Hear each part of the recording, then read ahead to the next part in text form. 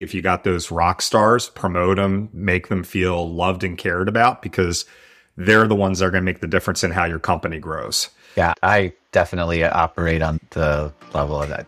I work for them, not the other way around. Hey, Bob WP here, and welcome to Woo Agency Chat, a Do the Woo podcast show.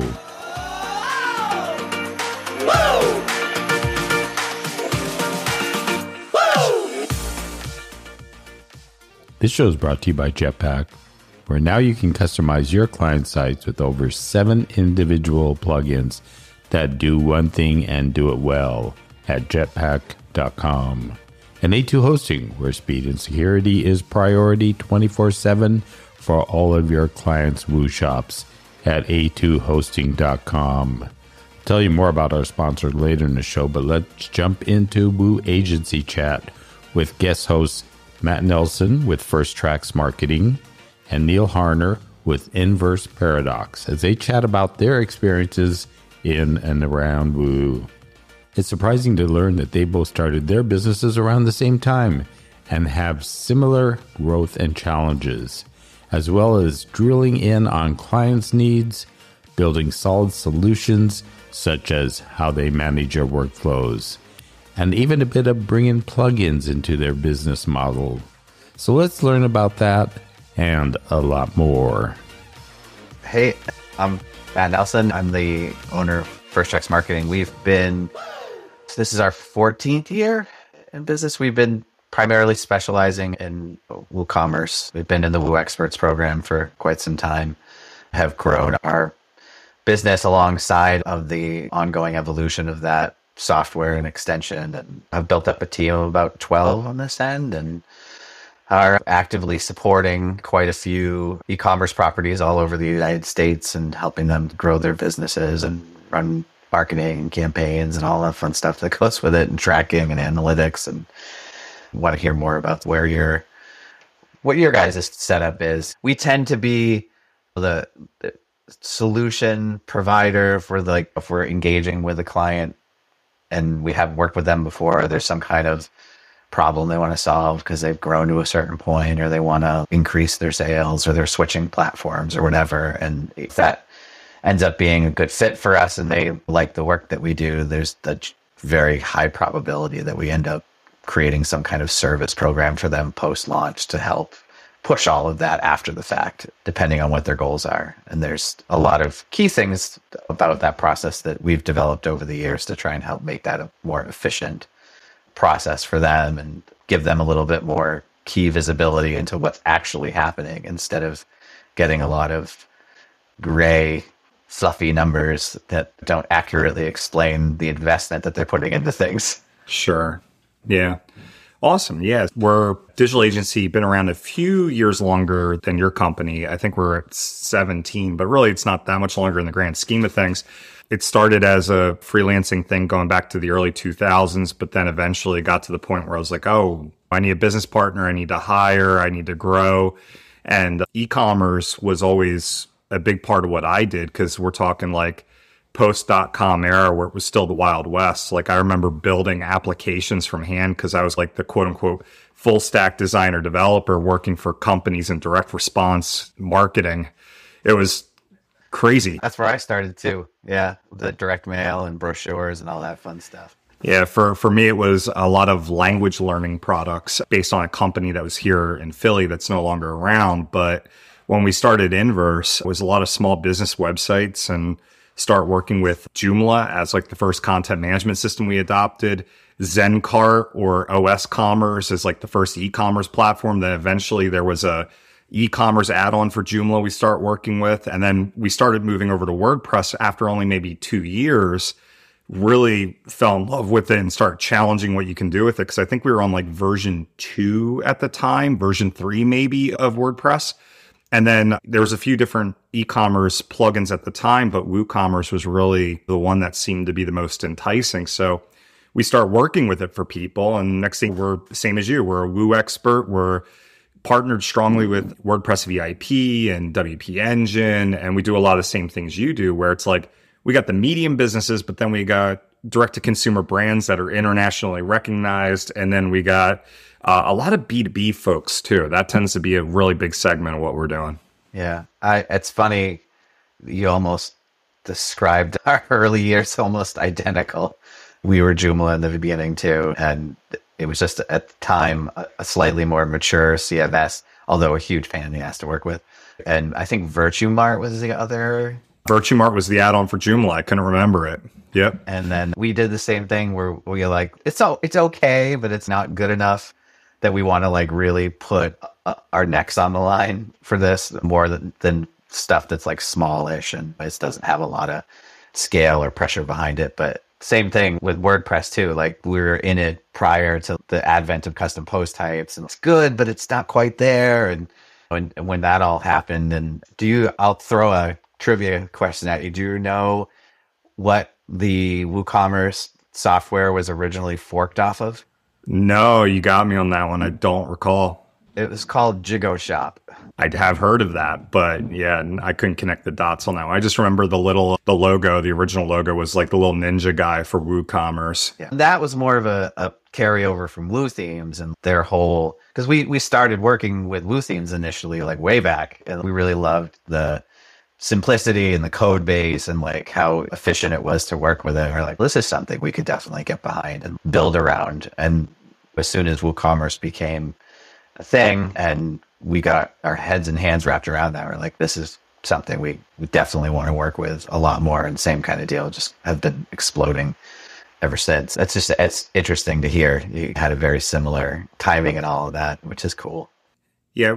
I think the point where we were like, all right, we need to like really start diving into Woo though. And this is horrible for me to say, but I'm just going to put it out there.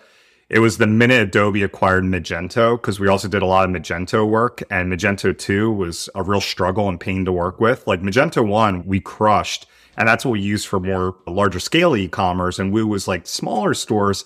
But then when Adobe finally acquired Magento 2, the writing was on the wall that like, all right, Magento 2, they keep pushing it upstream. They just want it to be an enterprise product. Adobe acquired it, and it was like, all right, they're going to incorporate this into their cloud. And we started backing off. And what was really cool is that's right when like Automatic got their hands like really into Woo and start like working out some of the kinks from the WooThemes era. And then all of a sudden it was like, oh, you can scale Woo a lot more, and there's more plugins coming out. Yeah, a blessing and a curse all at the same time, because we run into a fair amount of or like, where did these things come from? The next time we get in to run a round of updates or something, they're like, oh, I just looked around and I saw this and it looked cool. And I'm like, you gotta stop doing that. We've had I don't know if you've been feeling it as well lately, but I feel like the last couple months, like hacking and malware and stuff has just been, it's been on the rise big time.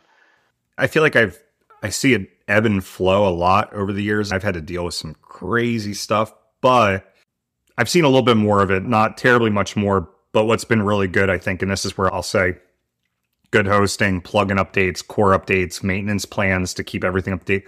You do the right things and you can avoid it. The one thing that's always a monstrous pain in the butt is like nonstop. Like once a week, I'm seeing a client with a carding attack where it's just somebody just trying to hit cards in rapid succession, just trying to validate some list they got off the black market. That one is a thorn in my butt. That drives me nuts. Do you have a particular service that you like to use for the fraud prevention stuff?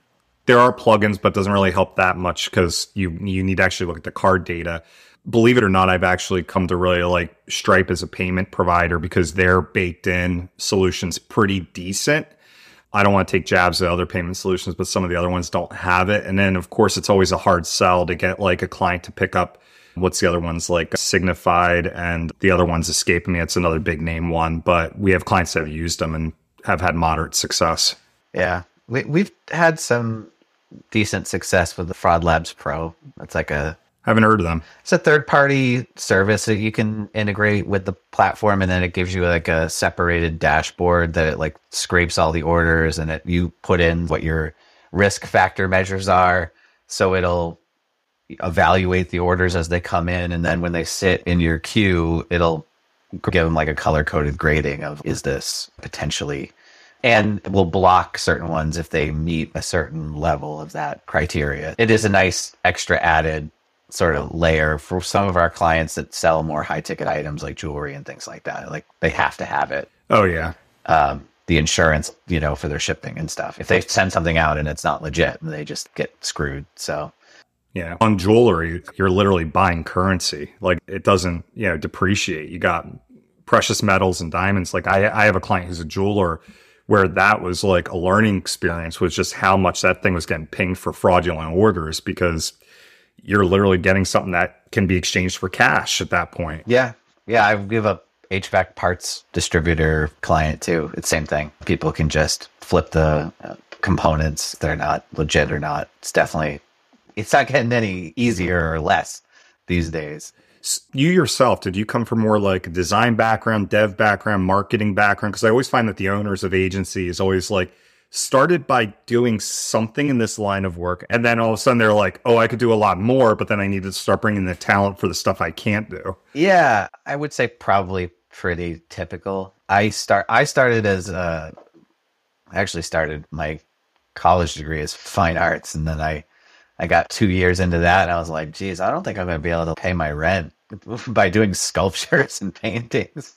So I changed to graphic design because that was a more applicable way to do the artistic stuff that I enjoyed. But I also have been very interested in the technical side of things. And that's really, I'm going to age myself here, but back in the late 90s and early 2000, if you wanted to be in digital media and like marketing communications, like that was it.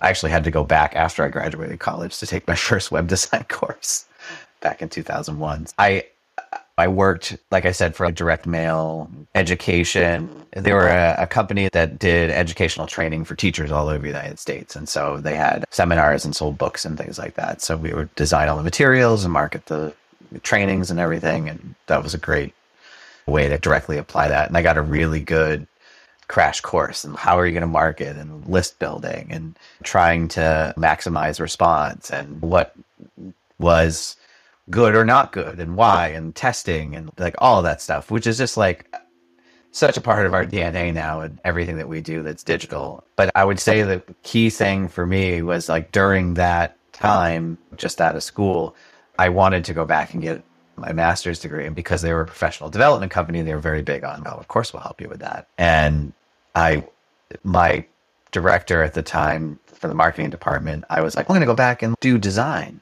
because that's what I do. And she was like, no, you shouldn't do that. You should go and focus on marketing and strategic business planning and get your master's in that. And so I went and did a cohort through Mercy College in New York, which is really interesting because I worked with 15 other people that were all over the world for 2 years. And it was very early online learning. Like in 2007, there was no like video calls and you couldn't fake it if you didn't do the reading because it was all basically written response.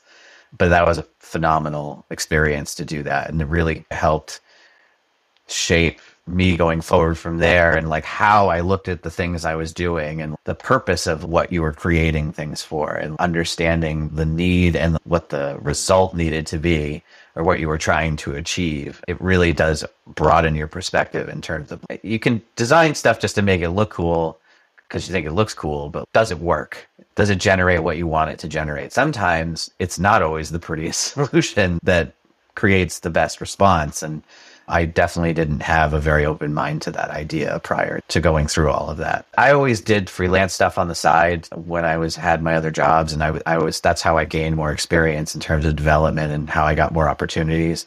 And that kind of grew to a point where I had to make a decision, and I was like, well, I could probably I have a few other people that I know that are thinking they want to get into that, and it just came together. There were 4 of us at the time. Some of them were trying to buy another agency, and they wanted an incredible amount of money for nothing, basically, because they had no contracts and no set commitments other than, we worked with you for 10 years, and that's great. The customer list. Yeah, exactly. So we were just like, screw that. We're just going to go and do our own thing. And that's how it started.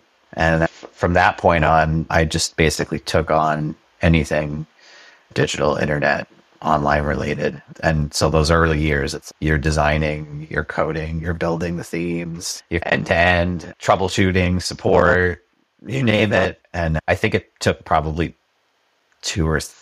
probably 2.5 years before we were like, okay, now we've got enough going on. If we're going to do more, bigger, better, we got to start looking for the right people. And that predicated a move. We were out in Peterborough, New Hampshire, which is in the middle of nowhere. I'm like, nobody's going to drive out here. Like, how are we going to get the right people to work for any of the stuff that we need? So that was a whole bristly event. There were some people that I were originally partnered with that were very adamant and against the idea of making any major changes. And ultimately all of those original members are gone as of now. It took 14 years to do it, but playing the long game, so that's good.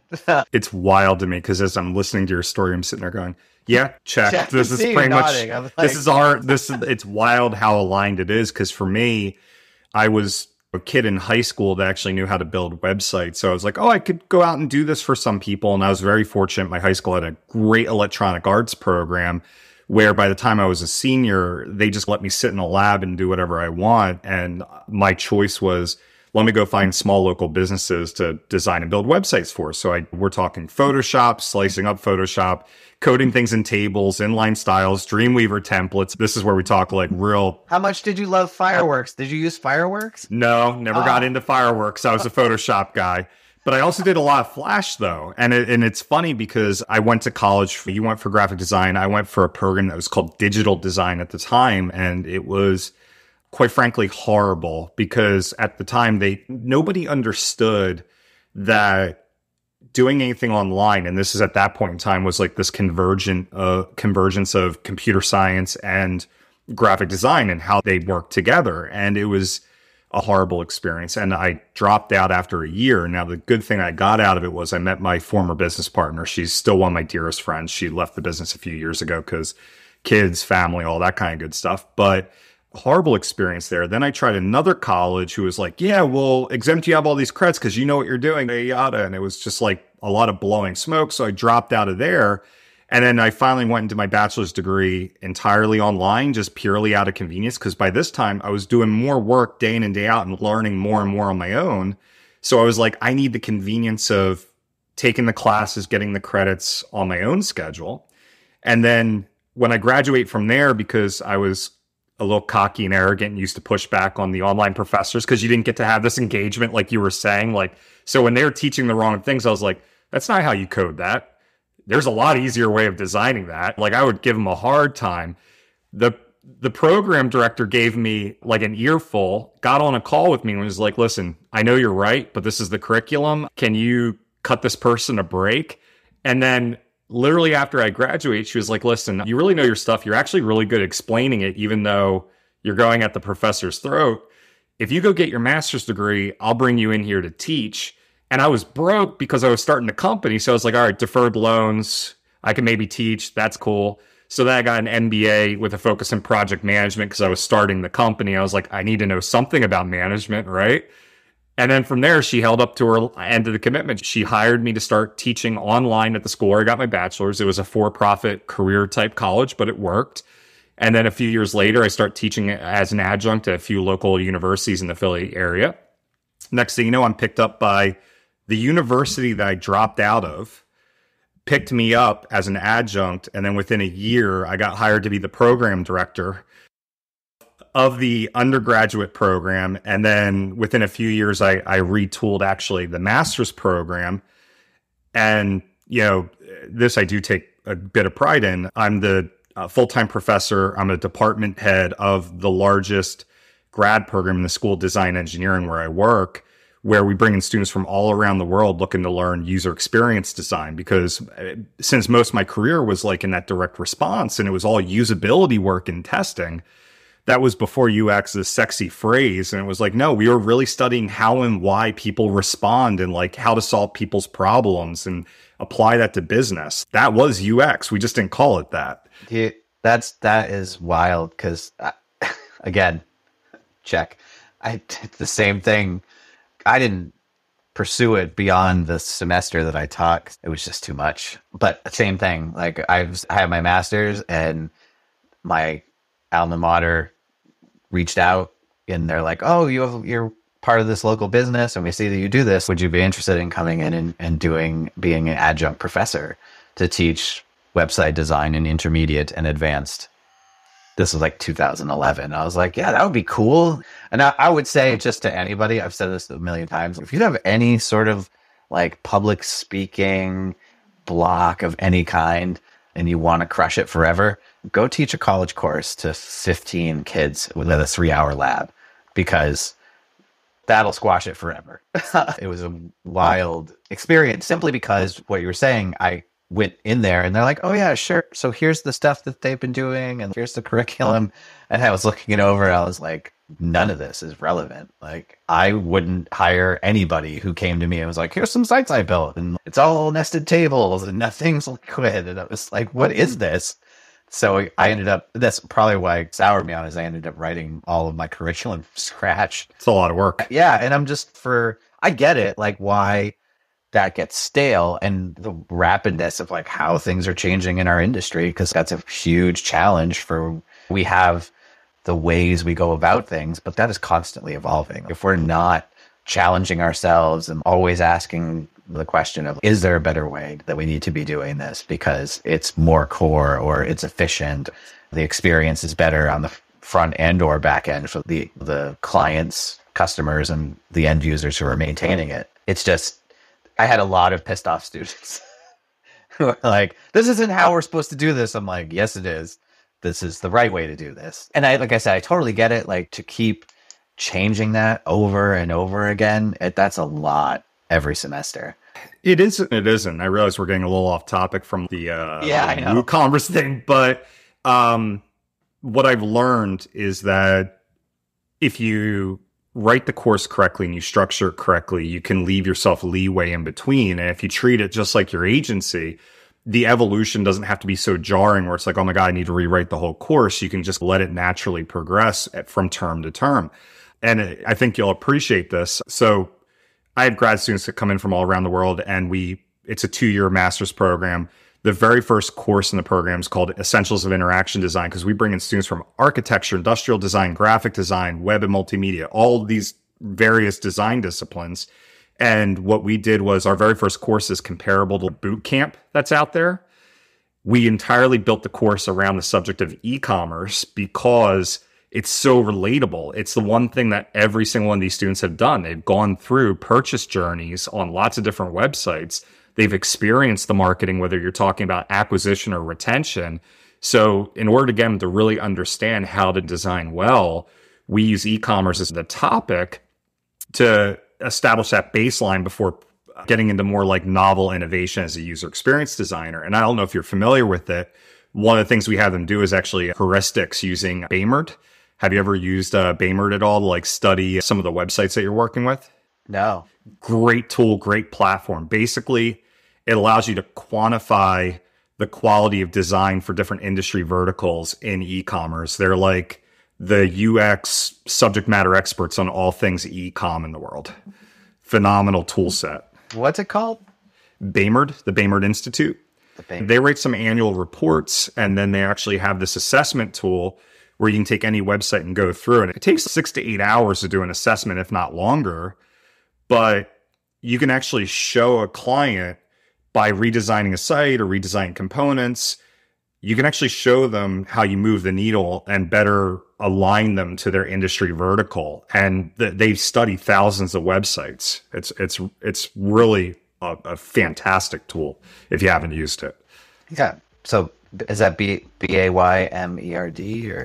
MARD? MARD. Yeah. Okay.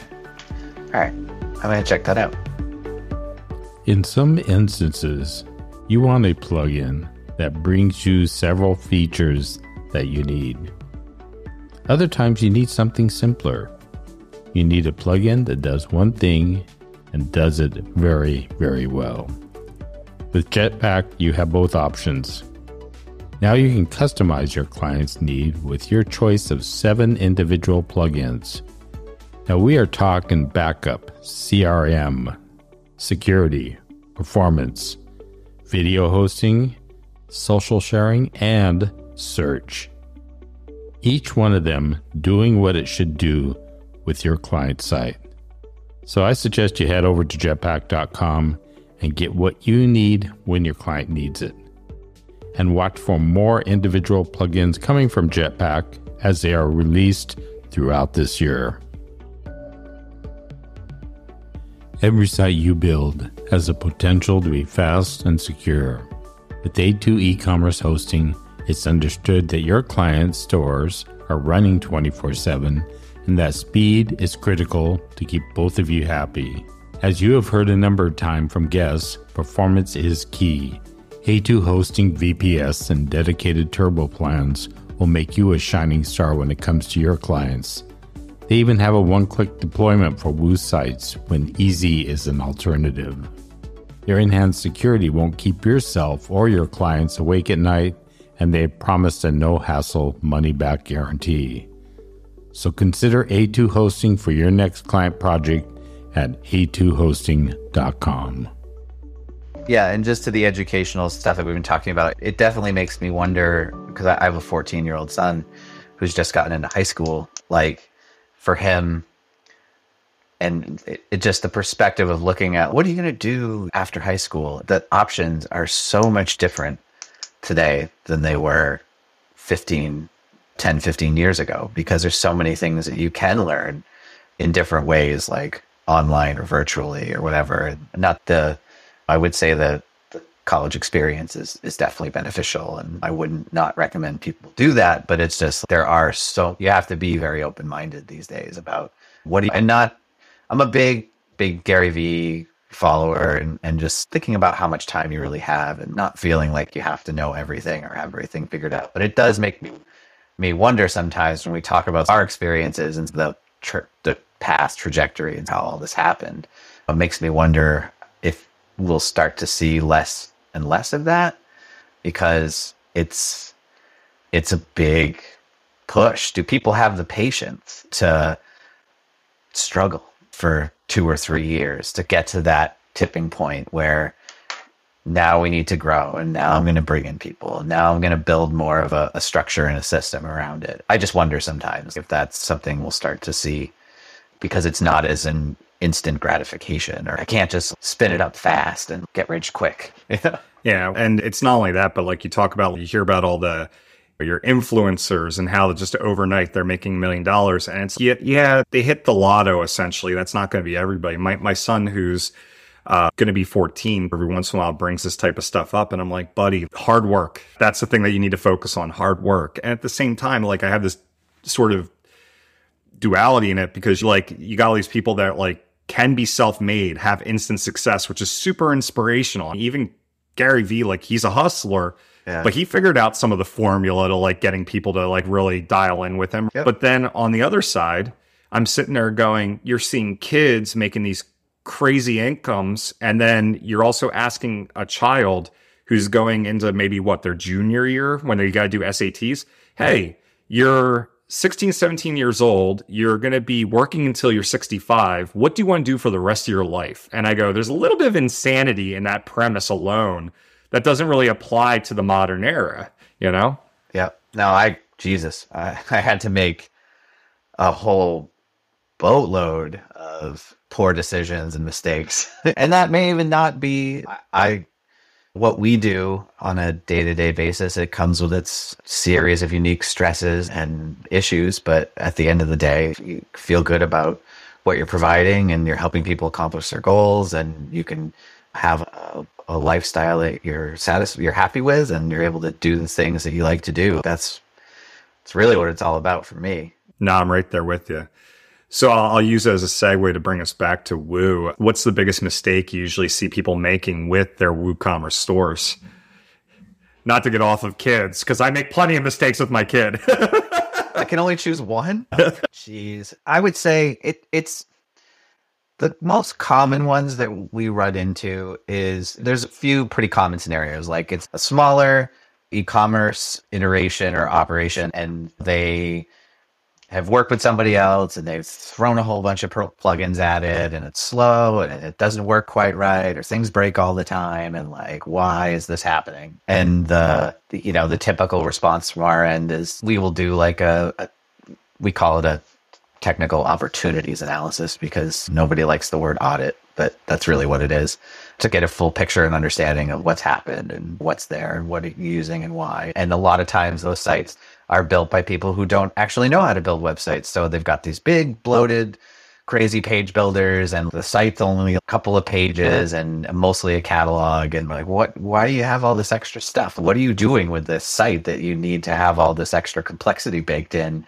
that you're causing all this additional load for no reason? And they're like, I don't know, this is just what they put us on. And I'm not here to throw any page builders or anything under the bus, but we're not particularly fond of them if we can avoid them at all costs because they're generally unnecessary and they just add a lot of extra weight. So that's a pretty common situation. And usually they don't like to hear that because they're like, well, if you really want this to be awesome, you're going to get rid of all this. And they're like, we can. It's usually a budget constraint. We don't do a ton of that, but if we can fit some in here and there, we'll help people out if it works for our schedule. The other one is more on the opposite end where it's like a scale situation.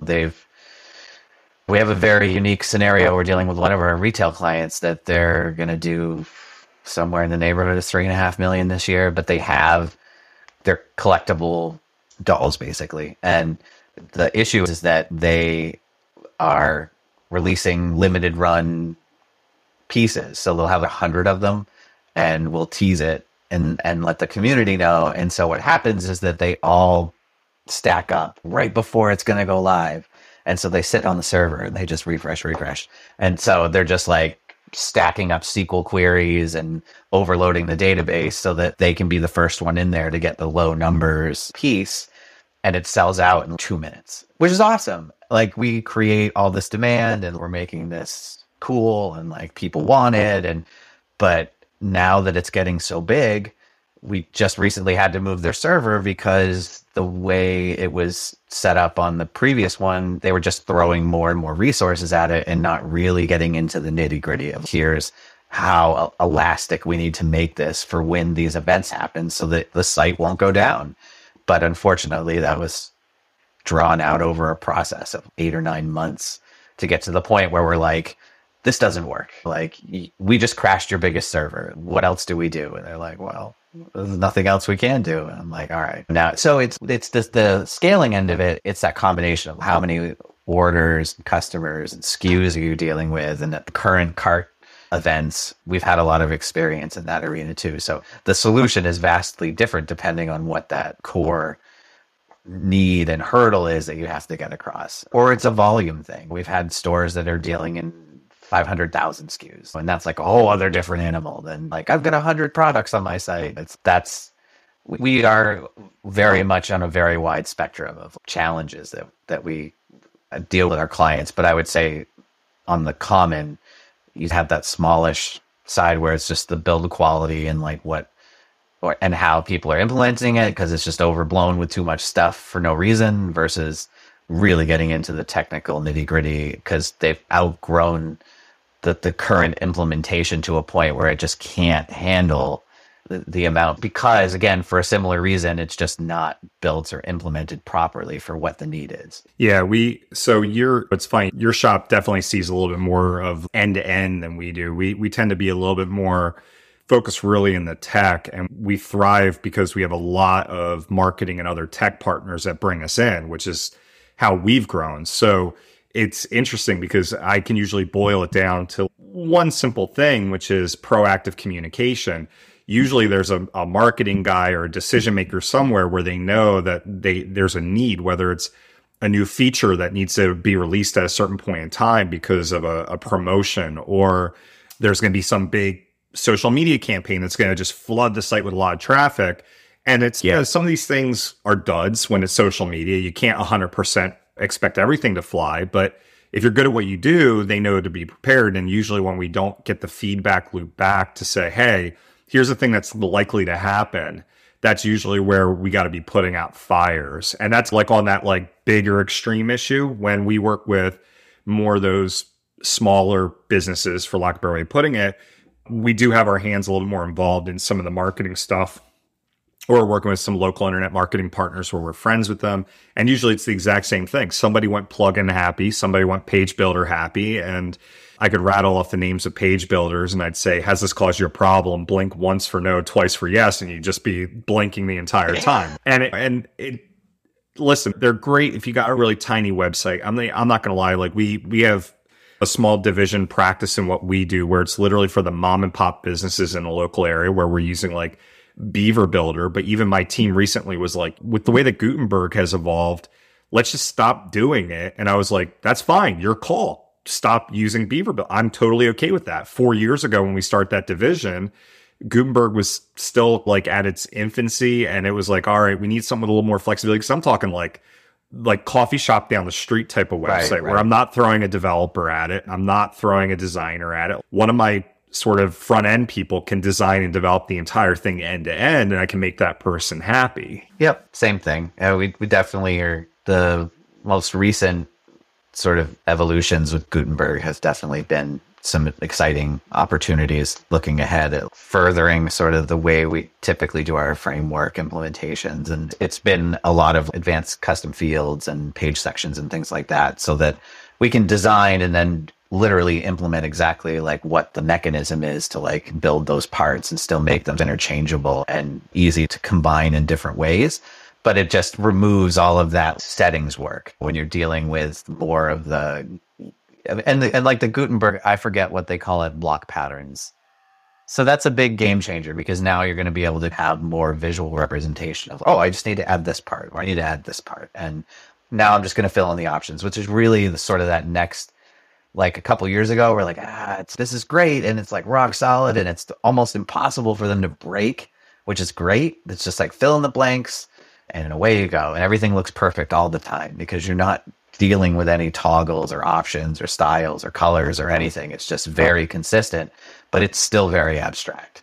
And that's the bridge that's going to allow us to cross very soon, which is super exciting. Well, and for me, the exciting part is how that plays nicely with WooCommerce, and also not just WooCommerce, but other large plugins that are out there that really impact the front end experience. Because that's one of the biggest arguments I have for not using, say, Shopify or BigCommerce.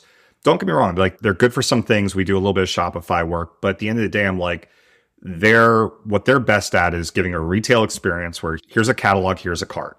And they're doing some stuff to expand that and make it more flexible. But at the end of the day, so many people are depending on page builders there, like Shogun is a big one. So I'm like, all right, cool. But WordPress just does all this. So if you have a brand where you need to do more storytelling and you need to build more landing pages and things that are more marketing centric, to me, it's actually going to be easier and more successful building that out of Woo with WordPress than it would be to try to jam a square peg into a round hole using a SaaS platform. Yeah, same thing. If you're just, I say it a lot. If you're just starting up your e-commerce retail for the first time and you only have a couple of products, like Shopify is amazing at that. Sign up for an account, follow the steps. As long as your products are pretty straightforward, it's very straightforward to deal with that. When it gets it's beyond that, right? Like you're saying, you have a story to tell, or I've got something else, or I'm like adding a membership with a subscription, or I want to book something, or we want to sell tickets. Like immediately that starts to get very messy and difficult and potentially very expensive, where we have a very solidified series of tools that we use to do those things, and we can customize it pretty much any way you could possibly imagine. And that allows for the range of types of businesses and services that we've been able to adapt solutions for. That it's really not a question of can or can't. It's just, does it make sense? And does the time and effort justify the cost? Yeah, it's funny. You're hitting the nail on the head, because I think that's the one side of open source that's always hard for people to understand. I'll never say no to a client. I'll never say that you can't do a thing. But the question is, should you? Should you is the important piece there. Right. And getting into the nitty gritty of that's like time, cost, the ROI on the effort to build a thing. That's unfortunately where you get into a little bit of a rabbit hole. And like plugins are great, but again, sometimes you're getting a plugin for 1 out of 10 features that plugin delivers. And you're like, it's actually better not to just buy this $50 thing and slap it on because here's all the adverse effects that thing's going to have.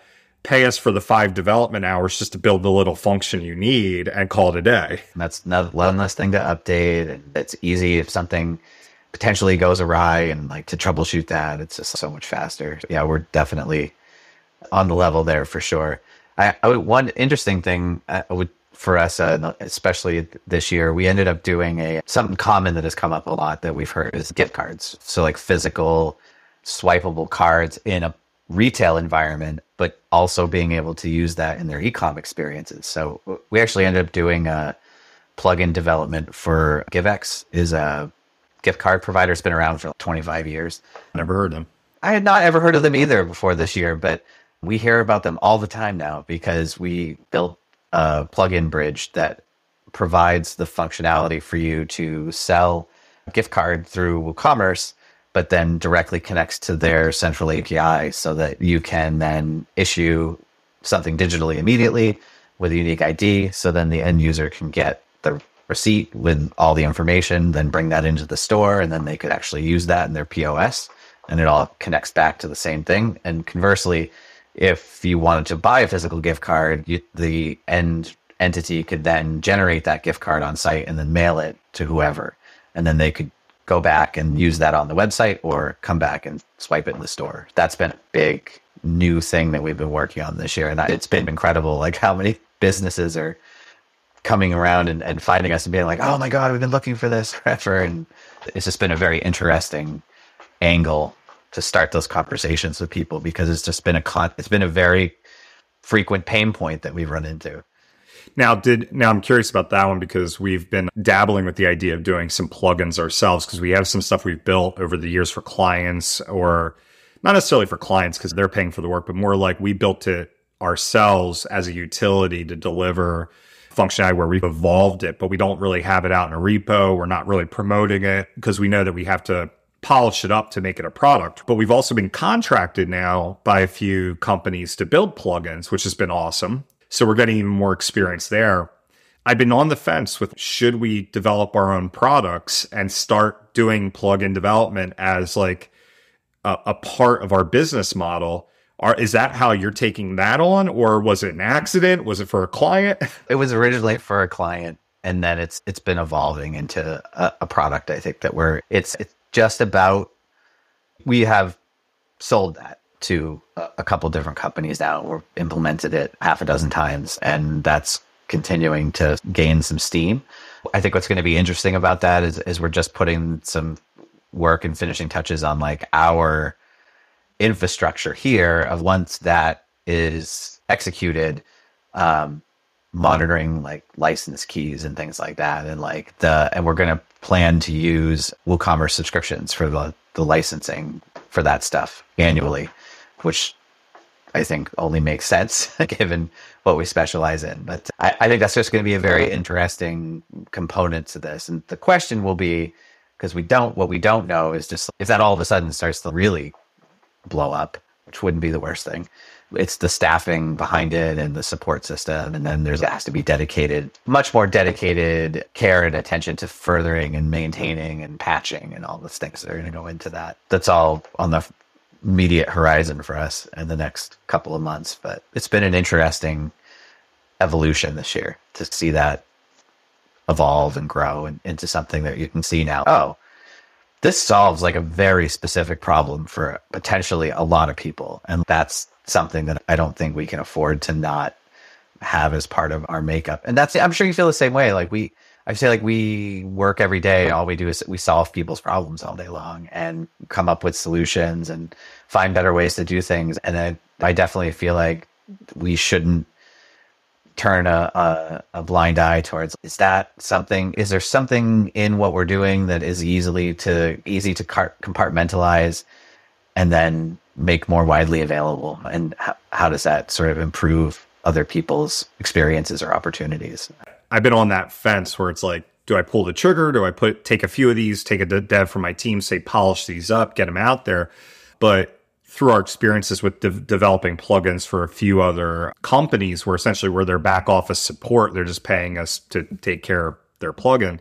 The thing that I've learned is the support angle to it is really tough to navigate, because a lot of times it's not your plugin that's the problem. It's the implementation of WordPress, because it goes back to that plugin happy culture where you stick a plugin out there. Now you're just one of another 100 plugins on somebody's Woo site. And then it's, why does yours not work? It's because you got 3 others that are conflicting with it. And that starts turning into, is it our job to support that? Or should I be selling an agency service? And that's the part where I'm like, do I want to deal with that headache? I don't know if I'm there where I want to deal with that. I totally hear you. I know where you're coming. We've been debating the same thing. I think part of what we're being considerate of for ourselves, and like the things that we're going to choose to put out there, is that they're going to be very specific solutions for unique problems like this physical gift card thing. So it's, if you use this physical software implementation and you've got, because the scenario is like, oh, I've been using this thing for 20 years and I've got all this data in there and I don't want to move it, but we want to update the e-com engine, and that's going to look so much nicer. And like, how do we get these things to work together? I find you'll have more potential for things to conflict with each other if it's more of a generalized like tool or add-on that's like something that works with everything else, instead of it's just this one thing and it's communicating with a specific account that you own, that it provides this information access. And the only other sort of connective integration there is it's through your account page. It doesn't, or the process of buying the card. The more sort of specialized I think we can keep those things, my hope is that the support, I'm sure we'll run into stuff. I'm not living but you're narrowing the potential. Yeah, no, that totally is valid and makes a lot of sense. I just know that I've seen some of those sites where it's like 100 plugins plus. I love it when you see 10 themes that aren't even being used anymore. And then I've seen the sites with the multiple page builders, and you sit there and you go, the reason why that thing doesn't work is because of this, and we have to clean all this stuff up. And that's where like that, I tell everybody, I'm like, that is both the wonderful thing about WordPress and also the Achilles heel. It's, you have this entire DIY audience, which are building things on their own that do stuff like this, and they can make it work, which is cool, but it's not necessarily performant. I tell people then there's also the pro developers, and the pro developers generally have a good sense of things. They have good best practices. They know not to overkill the plugins. But then there's the next tier up where it's like the enterprise development, which is where you're thinking about, how does the platform work with the infrastructure? How does it scale? How do you keep things as minimalist as possible? You become just an absolute lunatic about Git commits, like things like that, right? And not to, again, change topics, but even in hiring, that's the hardest thing for me. I want the enterprise developer. I don't even want the pro or the DIY, but a lot of times you got the DIY that can't distinguish those tiers. Yeah, no, absolutely. It's a very specialized skill set for sure. And we live with our more enterprise level clients. We spend a lot of time in New Relic when we're launching things or committing stuff, or just to see what's actually happening, because that's the level that you need to be at to truly understand what the core issue is that you have to address, not turn this off and turn this back on. I need to understand exactly what's happening in the system. Yeah, maybe we'll have to do this again in 4 or 5 months, and we'll come back, and then maybe you could have a gigantic, I told you cause I'll have a ton more gray hair, and be like, oh man, that was not the right move. No, are you kidding me? I'm sitting here excited because I'm like, I'm just going to throw you in the deep end and then call you up and be like, how'd that work out? And then if you're like, it's good, I'm just going to hit publish on that draft page. Here's all the plugins. Yeah. Fair enough. This has been good though. I think it looks like we're probably running up against time here. So I'll ask the question, if you could give any other agency owner a tip, especially a developing agency, what would be the biggest thing you would tell them?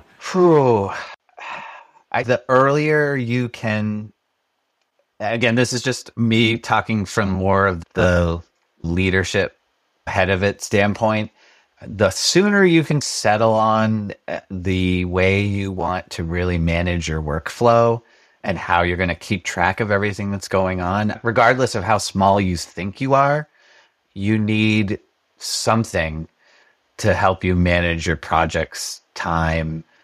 And all of that stuff has to connect and talk to each other. So like spending time up front, probably way earlier than you think you should, is going to save you a lot of headaches down the road. In our early days, we had a system, nobody used it. the way that it was intended.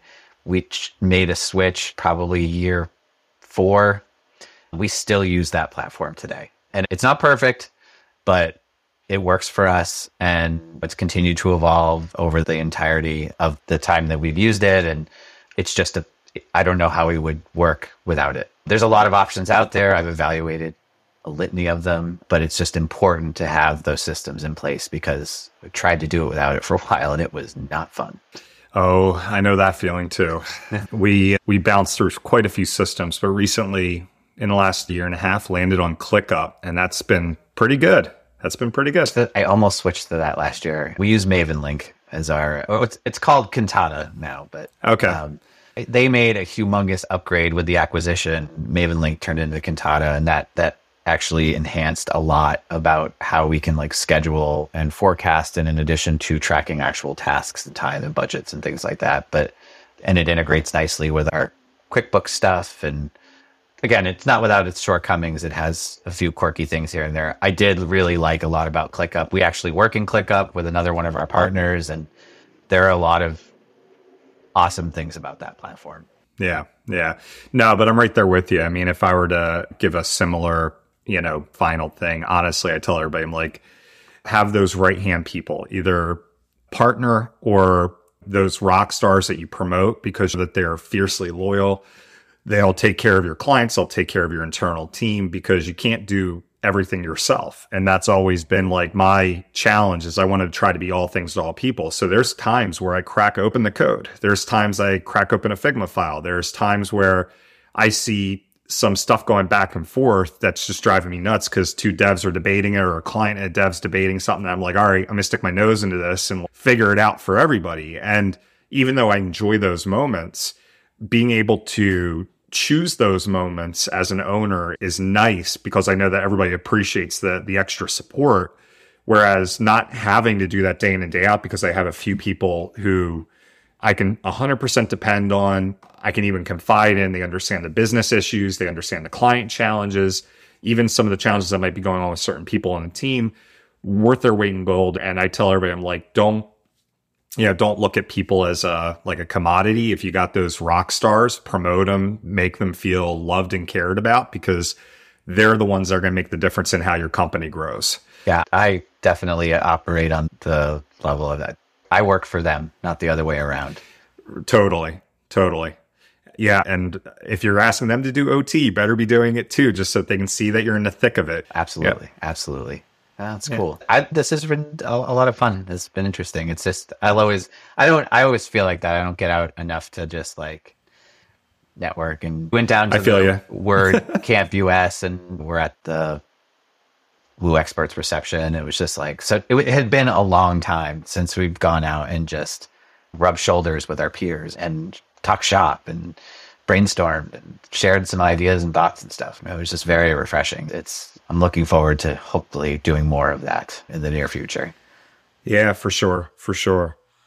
I think now that we've been out COVID for a bit, but it seems every few months people are going out more. You're seeing the conferences rebuild. Yeah. Hopefully we'll meet in person soon. Yeah, that would be great. Absolutely.